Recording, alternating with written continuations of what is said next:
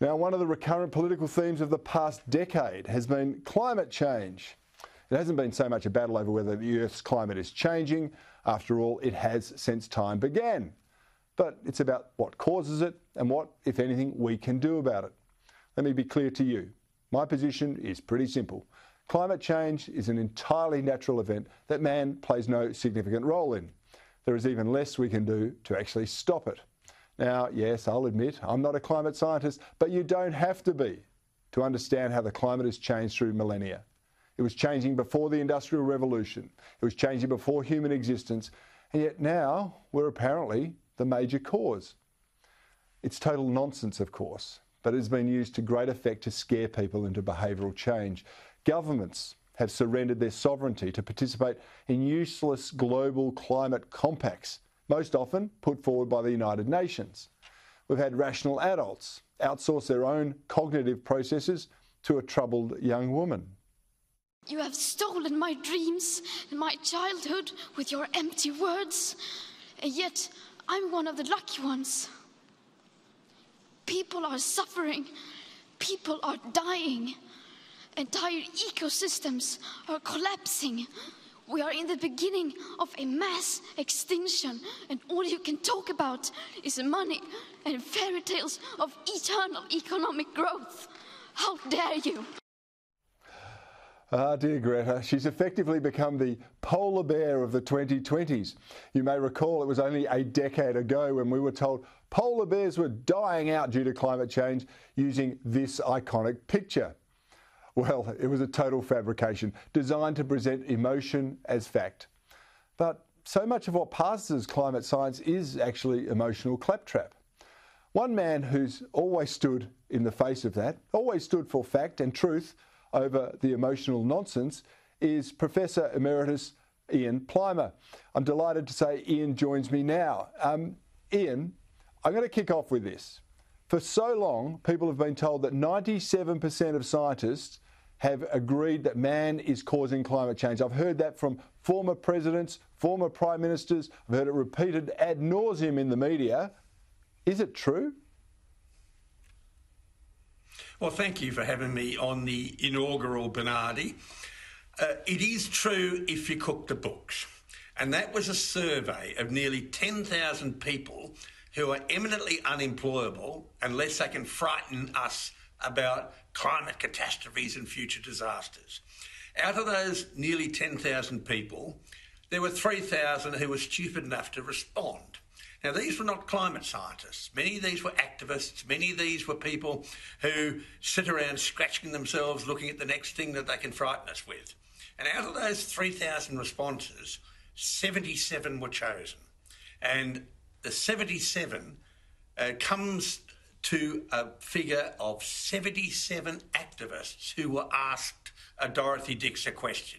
Now, what that's telling us is this was cooked.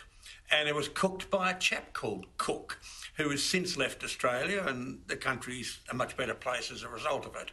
Now, 97.1 sounds like a really accurate scientific measurement. First decimal place.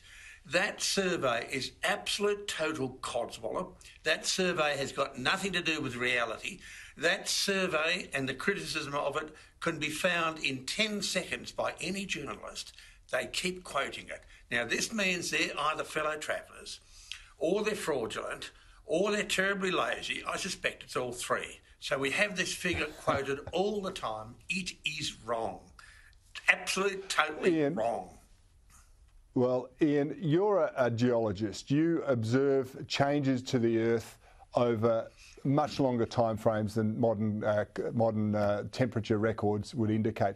Give us this 30-second history of the Earth's climate and what the actual records show through the geology of the planet. Well, we happen to be a planet that is in the Goldilocks zone, and that is where we don't boil off our oceans and we don't freeze our oceans.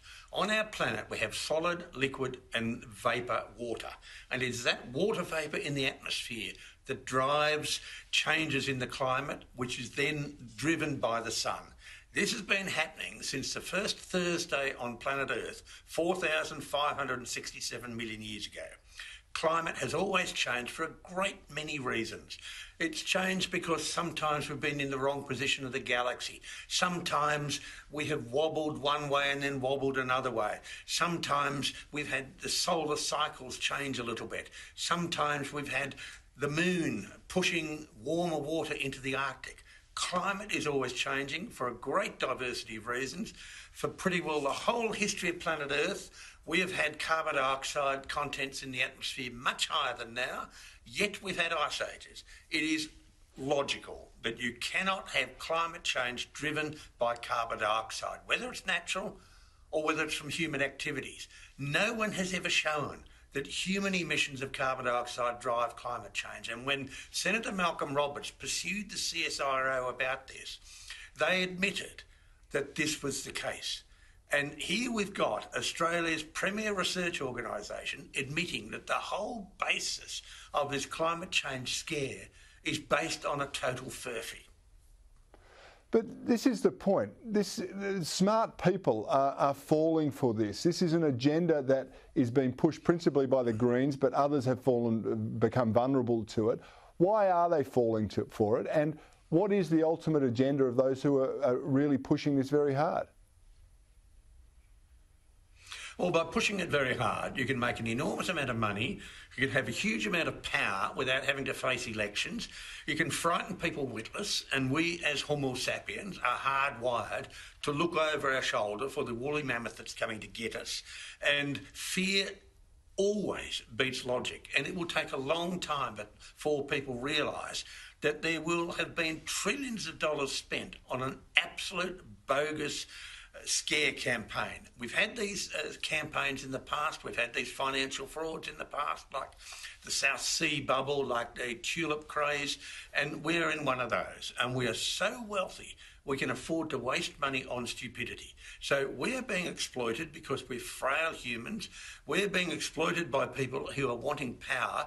And if you want to make an enormous amount of money, get into the renewables energy industry, because the only thing renewable about it is your check account. It keeps getting filled up.